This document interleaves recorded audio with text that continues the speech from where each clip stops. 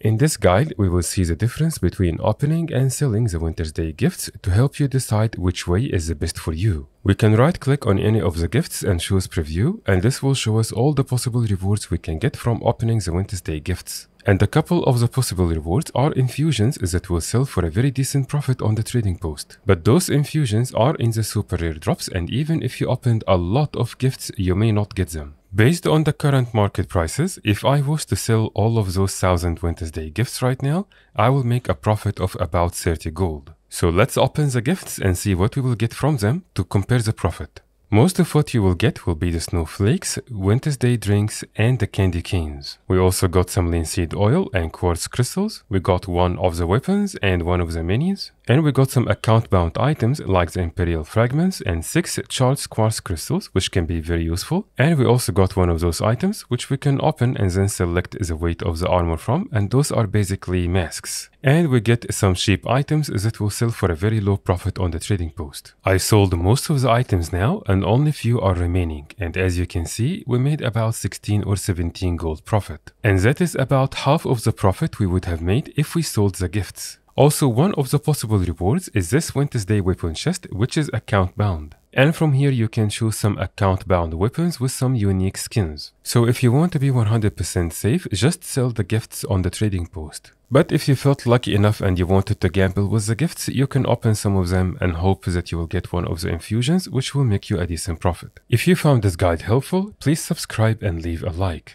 I also just made another guide that shows you how to make a lot of gold in general from the Wintersday festival. And you will find the link for it in the description below. Thank you very much for watching, and I will see you in the next guide.